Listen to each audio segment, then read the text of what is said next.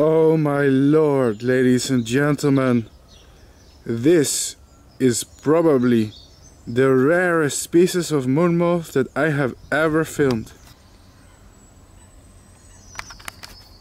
Hey, have you ever heard of the mini moon moth? It's called that way because it's one of the smallest species of moon moths. In fact, this is a female. The males are even smaller.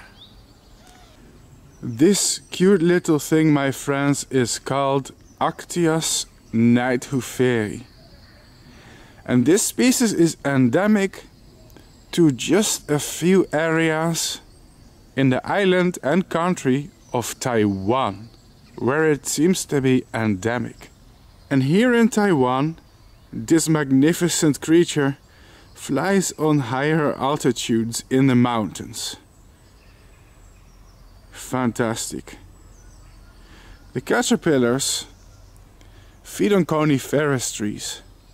And interestingly, this species uses spruce as a host plant in Taiwan, which is unusual because most moon moths who feed on coniferous trees often prefer to use pine tree instead, but this is a spruce feeder. Supposedly it is rarely seen even in the wild. Males will show up at street lights sometimes, but females are very elusive.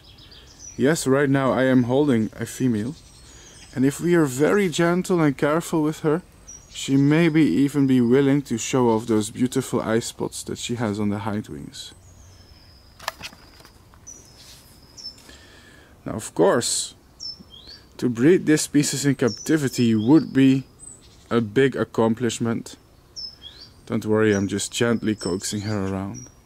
It would be a big accomplishment if it is even possible. And perhaps I'm gonna give it a try. But today I just wanted to make a short video showing off this very unusual little species. Very beautiful, very unusual. Wow, thanks for watching. Hope to see you in the next video.